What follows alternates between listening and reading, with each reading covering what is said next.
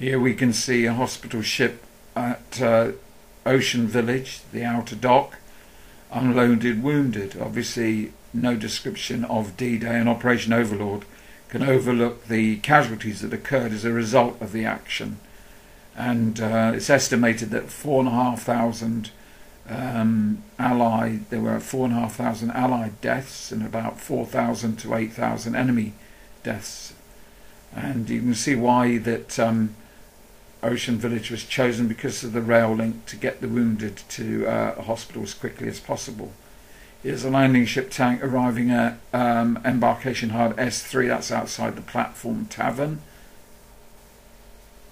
This is what it looks like today. Today you can't get directly from the platform Tavern to the water. There are officers in between. Here we can see a tug pushing the LST against the dolphins so that the LST berths correctly ashore. Those are wounded on the Embarkation Hard, and that's what it looks like today at that area. And this is what it looked like in 1944.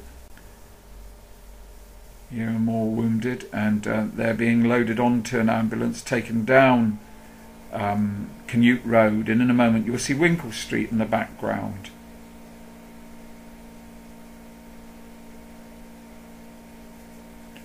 And as we move further down the coast along Canute Road, we come to the Royal Pier, and we see more landing ship tanks unloading the wounded. Landing ship tanks could have a small surgical unit on board. They were big enough, but of course once they had the surgical unit, that because they were combatant craft, they couldn't have the Red Cross, and they were legitimate targets.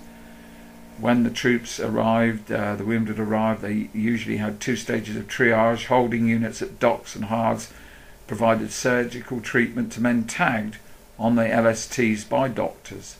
The rest went directly to transit hospitals. For example, in the trains or in the ambulances, these transit hospitals were usually about 15 to 30 miles inland.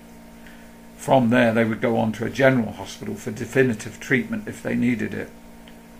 But in the first days of combat, when the beachhead was shallowest, holding units and transit hospitals took on many of the functions of the divisional clearing stations.